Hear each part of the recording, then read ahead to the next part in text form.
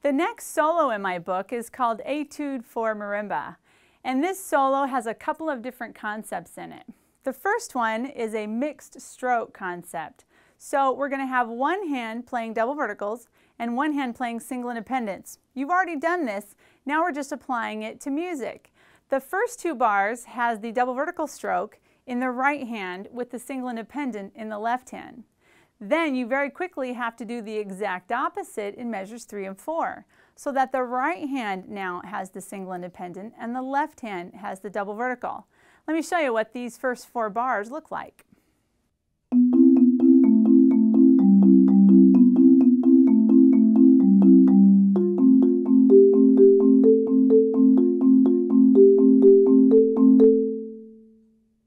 The important thing with these first few bars is to really have independence between the strokes. You need to make sure the double vertical is moving in an up and down fashion with no rotation. You need to make sure the single independent is only rotating and is not using the arm to help create that rotation. Because your two hands are doing something different, they're going to want to influence each other, and you need to make sure that you really keep them separate in these first 4 bars. You'll notice that this moves pretty quickly between your right hand playing double verticals and your left hand playing double verticals. You may need to play these first bars a few times before moving on. You can play bars 1 and 2 for a while and then move to 3 and 4, and then you might want to practice bar 2 moving to bar 3 so you understand how quick that needs to happen. Musically, you'll notice that you're going to have a melody line and an accompaniment line in these first 4 bars. The single independent stroke is the melody. So when you start, you're probably going to play mallet 2 a little bit stronger than your entire right hand. That's only 1 note compared to 2 notes, so the volume of the left hand might be a little bit higher. When you then switch so that the melody is in the right hand, you're going to need to bring down the volume of the left hand. I always tell my students that not all notes are created equal, and it's really important for you to decide which note needs to be a little bit more prominent than the others in any musical passage. After these first 4 bars, you're going to hear the same material coming back in bar 5. I want you to play it at a little bit less of a dynamic so that it has kind of that echo effect. It is going to be similar, but since we've already heard it before, it's kind of nice to play it a little bit less. In these middle bars, you'll notice that the natural musical line moves up the keyboard. This really offers you a chance to do a crescendo. Often when we move up the keyboard, it's very natural to do a crescendo, and sometimes when we move down the keyboard, sometimes we do a decrescendo. Let me play the first half of this etude so you can hear these different musical concepts.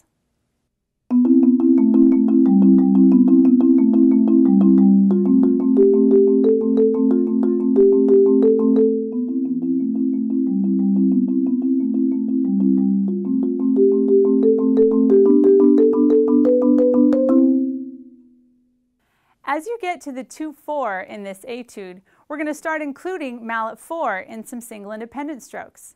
So it would be good for you to play just the right hand at first.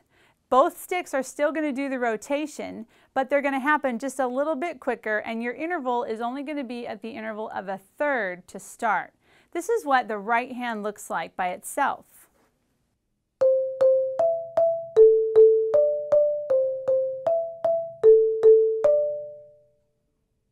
Now that you're including mallet 4, you really need to make sure it starts a little bit higher to prepare its stroke. As you play mallet 3, that seems to be easy to get the stroke height a little higher, but you want to make sure mallet 4 gets up there as well. Keep the intervals the same. You're not going to want to expand that interval just to include mallet 4, or you're not going to be ready for the next measure when you need to be on the A with mallet 3. When you're playing single independent strokes with mallets 3 and 4, it's often going to be easier to play with your inner mallet. Mallet 3 is going to be the stronger and probably louder sound you hear, so your ear needs to really help you correct that. It's often common for mallet 4 to barely make a sound, and you're going to have to practice a higher stroke so that you can make that sound. Don't let your arm try and compensate and get a much bigger sound. It all happens with the rotation. You might play mallet 3 and notice how high it's coming off the keyboard, and then play mallet 4 and make sure it looks like the same height. If it looks like the same height, it often is going to sound the same.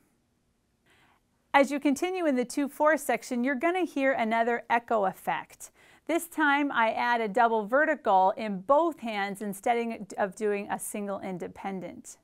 It sounds very similar harmonically, so your ear will want to play it loud, but I'd really like you to hear it as more of an echo, so I've written a much softer dynamic marking.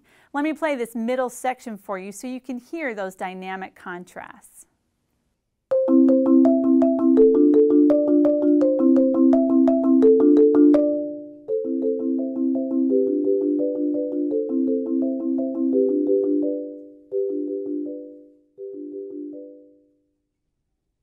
The last section adds mallet 1 at the very end. We're going to get softer all the way to the end, and we use a word niente, which means down to nothing.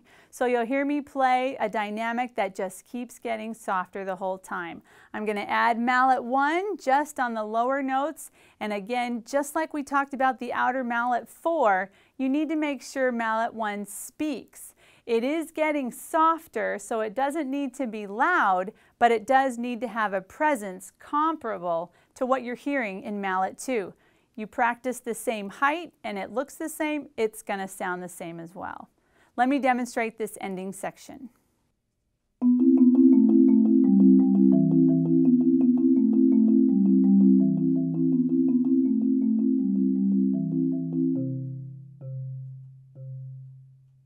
When you first begin this etude, you're definitely going to want to start slow.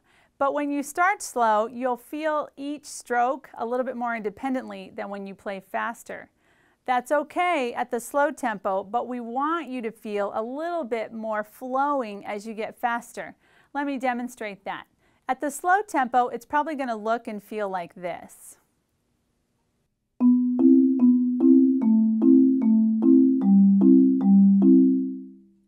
I'm definitely feeling each individual stroke finish before I start the other one. As this gets faster, it's going to feel more roll-like, it's going to feel more fluid, and a little bit looser as you play this. It's going to sound a little bit like this.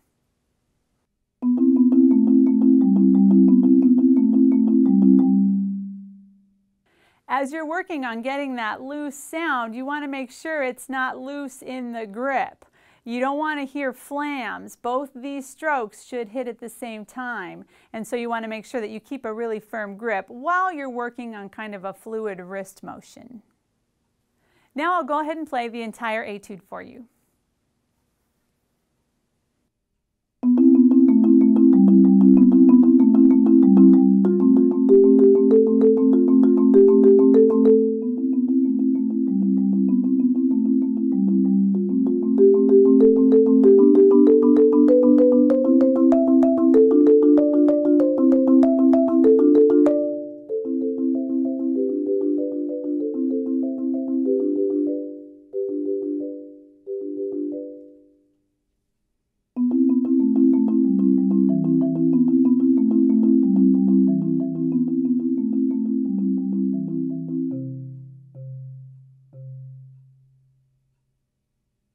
As you play this etude, make sure you have fun with it. We do a lot of exercises to build a foundation, but the exercises are only a tool to help us make music.